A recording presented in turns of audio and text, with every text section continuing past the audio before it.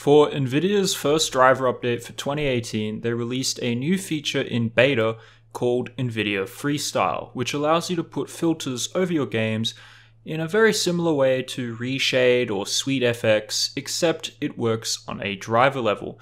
Now currently there is only support for a limited number of games, about over 100, and I'll leave the link in the description so you can see which games this feature works with.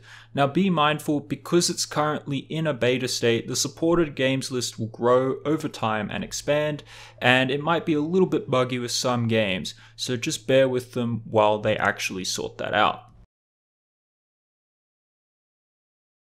To get this feature to work, it requires both specific software and hardware. For hardware, you'll need an NVIDIA GTX 700 series and above graphics card, and for software, you'll need the NVIDIA driver release 390.65 or above and GeForce Experience version 3.12 or above.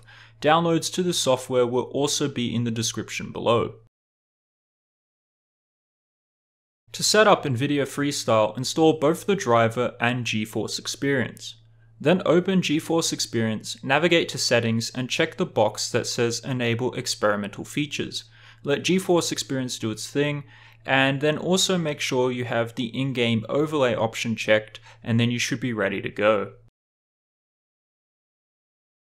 To use Freestyle, load into a game of your choice that's supported.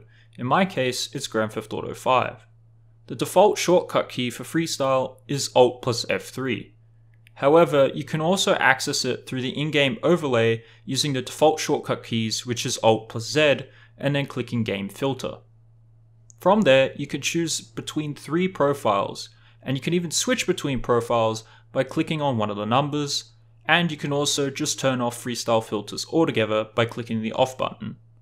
To add a filter, click the drop-down menu and then select the filter you'd like, and then press the plus button to add it to your filter list. To remove a filter, press the trash bin icon. Filters can be stacked together, meaning you can combine multiple filter effects and make your own unique gameplay experience. Filter options are displayed and changed in real time, meaning you can customize the look of your games on the fly and get that exact look that you're looking for. In addition, you can combine Freestyle filters and effects with NVIDIA Ansel to get the perfect high-quality screenshots for the games you love. Thanks so much for watching. If you would like more tutorials like this and more videos on technology and hardware, subscribe to our channel.